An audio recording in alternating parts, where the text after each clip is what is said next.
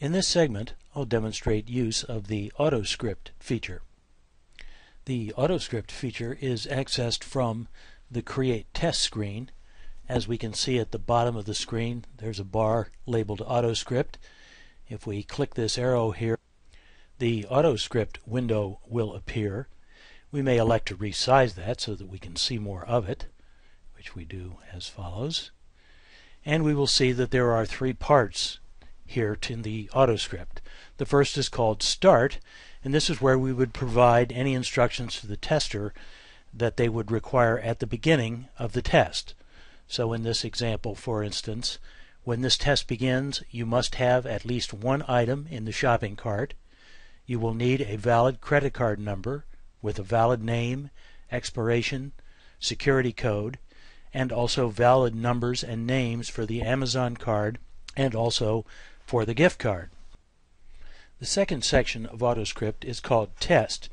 Here we provide instructions to execute each test, and we do that for each parameter that is to be entered.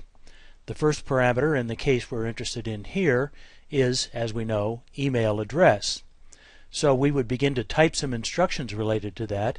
We would say Enter. We would then click Insert. And what we see there is email address inside brackets is inserted. This is a placeholder for the actual value that will replace it in each individual test case.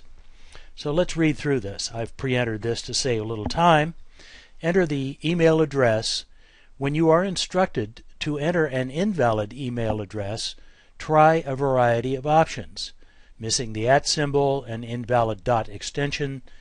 When you enter an invalid email address, you should get an error message.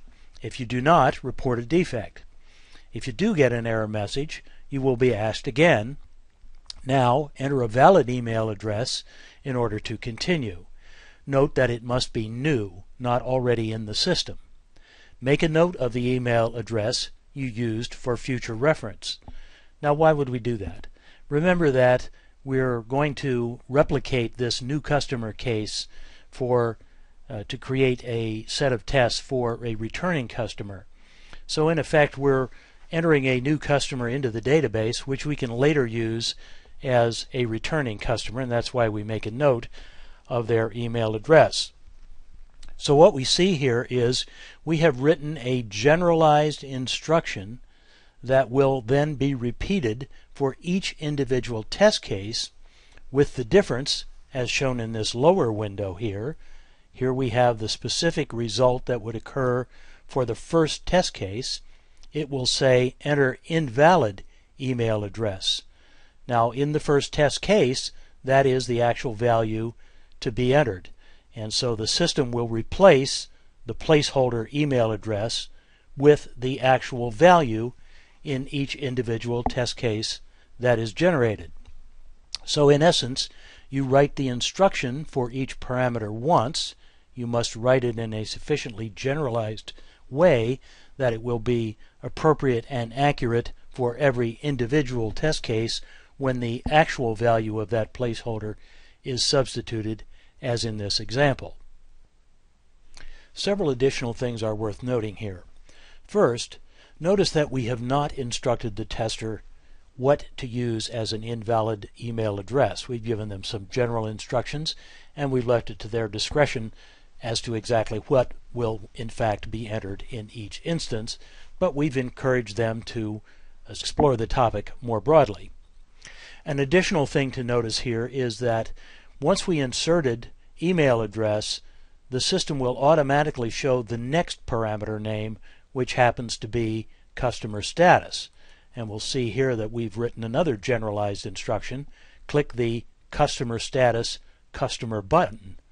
And we see that translates into, in the first individual case, click the new customer button. That's the value that has been substituted for customer status.